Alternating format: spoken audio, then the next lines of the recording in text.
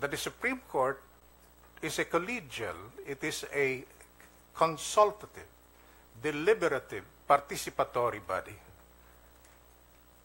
The Chief Justice is not the Supreme Court.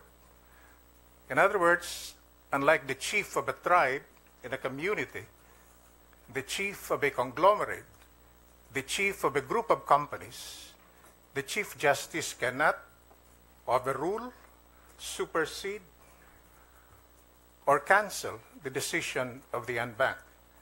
That is the reason why in two recent important cases, the Lima petition and the martial law petitions, the Chief Justice voted with the minority. And therefore, since the majority has spoken, the Chief Justice has no power or authority to overrule the decision of the majority. And finally, the Chief Justice does not have absolute powers, because even the matter of purchase of vehicles, even the matter of going on official leave has to be submitted to the en banc.